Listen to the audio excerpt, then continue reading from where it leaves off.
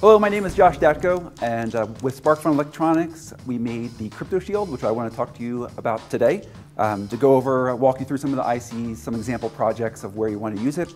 But first, I kind of want to tell the story about why I got interested in this, why you would want to use this product. And it started with the CryptoCape, which SparkFun has been selling for about a year.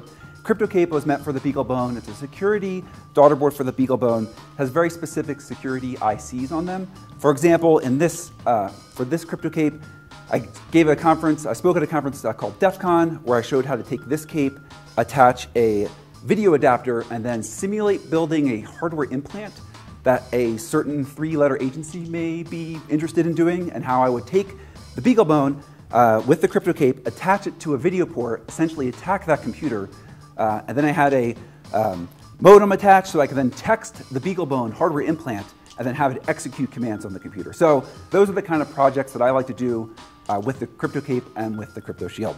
So the problem I had with the CryptoShield was I kept fly wiring everything over onto the cape because the Arduino R3 form factor is just so much more popular. The ICs on the CryptoShield are the same on the CryptoCape. You have essentially the Atmel crypto authentication line, which will help in different authentication in different ways. There's the AT-AES-132, which is an encrypted EEPROM. Atmel has AVR code that works with Atmel Studio that's available for free. Then there is the AT-SHA-204. That is a hash-based message authentication code, or HMAC authentication chip. It's really easy to use. There is Atmel, again, has code in AVR Studio. I've written a Linux driver for it, and there is an Arduino library work in progress for that.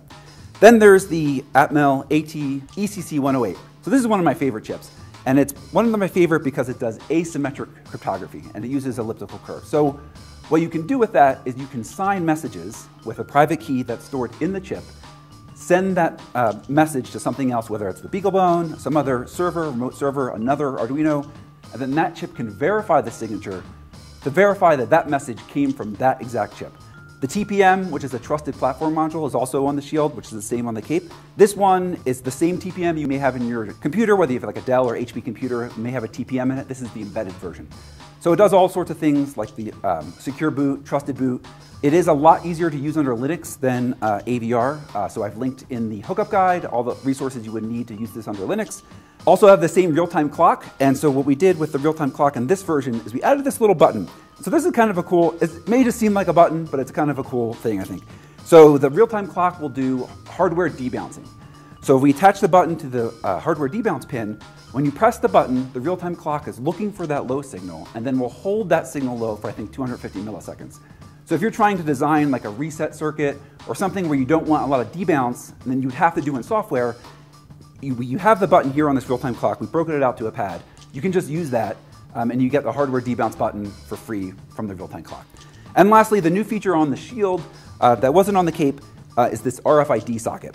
So with the RFID socket, it works with the ID12LA RFID reader, which SparkFun carries, and it'll work with the button. It works with the capsule and the tag, and it's broken out to the serial lines of Arduino. And so the use case I had in mind for that was if you wanted to do some sort of authenticated access control system.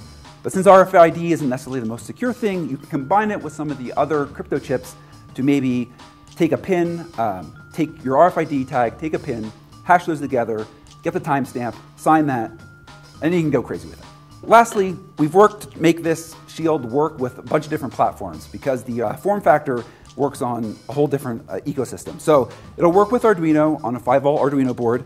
We have onboard level shifting to work with either 5 volt or 3.3 volts, but it also works under Linux.